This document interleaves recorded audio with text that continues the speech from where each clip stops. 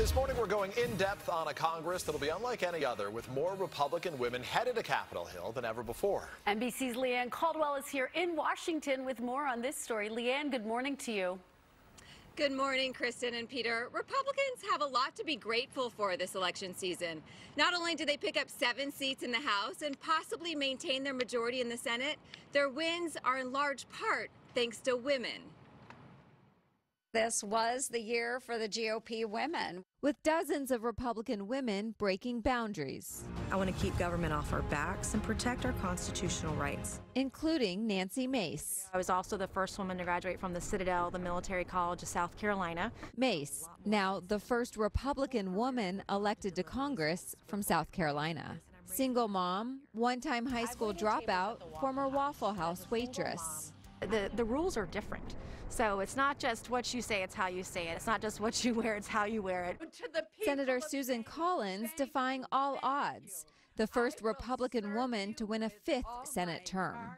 When I was chairing the Homeland Security Committee, I remember looking at the panel, looking to my left and my right, and all of a sudden realizing that I was the only woman. In the new Congress, at least 141 women will serve. A record-breaking 36 of them will be Republican. And of those 36, half of them will be freshmen serving their first term.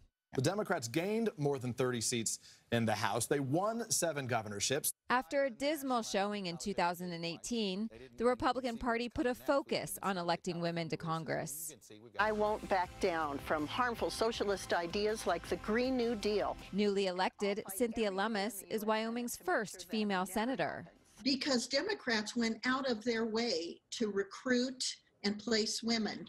The Republicans didn't do that as early. What changed this year from hardly any to a record number? Well, I think we put in a huge amount of effort and time into making sure that we were reaching out, encouraging women in all of these districts to put their name on the ballot, to run.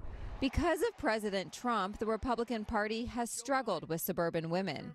But Maria Elvira Salazar, a former TV journalist, newly elected to Congress, helped Trump overperform with Hispanics in South Florida. I am telling my party that women and minorities are the new face of America.